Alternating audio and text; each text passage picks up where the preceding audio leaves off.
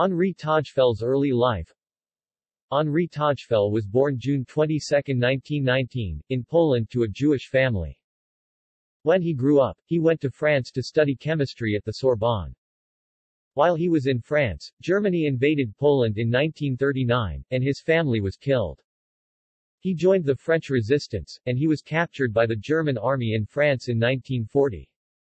He survived the concentration camps by hiding his Jewish origin and taking the role of a French national.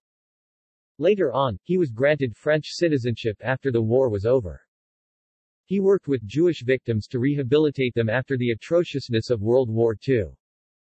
The move to England. He met Anna Sophie Eber, a British citizen, and fell in love with her. He moved to England to be with her and later they got married. He became a British citizen and went to Birkbeck College to study psychology in 1951. He graduated and became a lecturer at Oxford University and the University of Bristol. He began studying social justice subjects, including nationalism and prejudice. Henri Tajfel's research. His early experience during World War II affected his study and his look at group psychology. During his time, extremism was thought to be a personal trait, but he notices that even modest Germans supported the Nazi Party. He conducted a series of experiments in social psychology by himself and with other psychologists.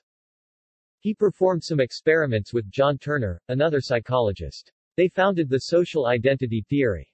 They found that individuals go through 3 stages: categorize, identify and judge within the group.